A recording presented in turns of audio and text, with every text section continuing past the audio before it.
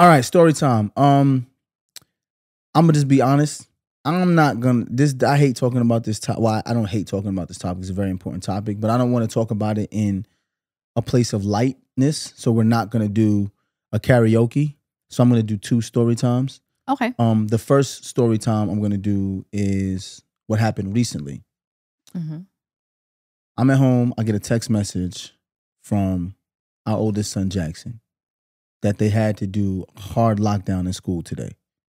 So he texts me. He goes, "Hey, Dad, there was a hard lockdown in school today."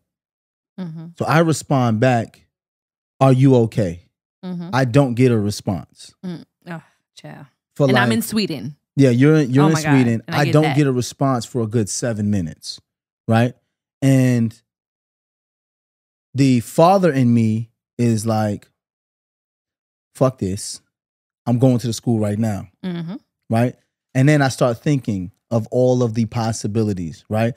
If I pull up at the school and I first of all, if I grab my firearm and I pull up in the school and I show up in the school ready to save my son and there is no emergency, then I look like the crazy father, Mm-hmm. right? What if I'm on my way to school with my foreign firearm and I get pulled over? Mm-hmm.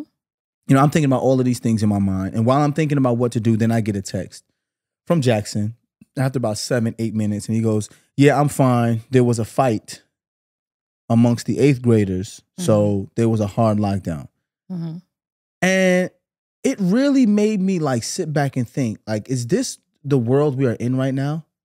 Where the kids are so, like, we used to do fire drills. Remember fire drills? I remember fire drills. Yep. Fire drills. Yep. The alarms start going off. Everybody lines up at the door. We go down in a double file line down the stairs. We go outside. We get lined up around the school. And then we go inside.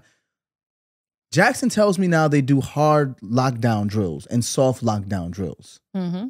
And it's crazy to me that is the world we live in. But I'm going to take y'all back to the second story time is 1999, heading into my first year of high school.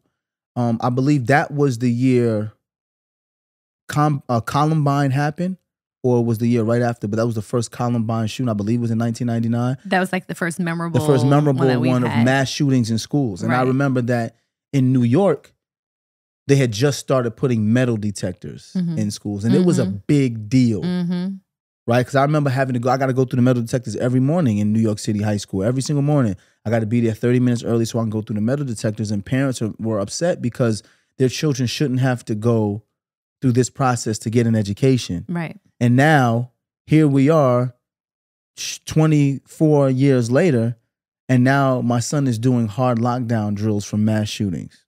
It's wild. It is absolutely ridiculous. Ridiculous.